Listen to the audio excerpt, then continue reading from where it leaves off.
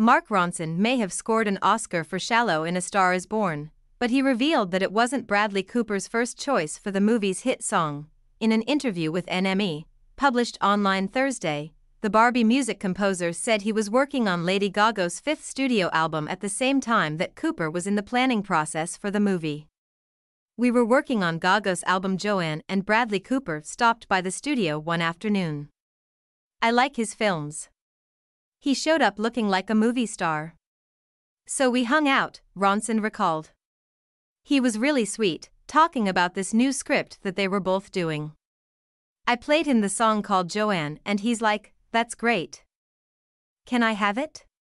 The music producer said he knew Cooper was a big star and everything, but he didn't want to give up the title track because he liked it so much. Ronson added, "I kind of needed it for Gaga's record." Lady Gaga released the album Joanne in 2016, which scored the singer her fourth #1 on the Billboard 200 albums chart, although Cooper didn't get to use the title track for his 2018 movie, which he directed and starred in, alongside Gaga.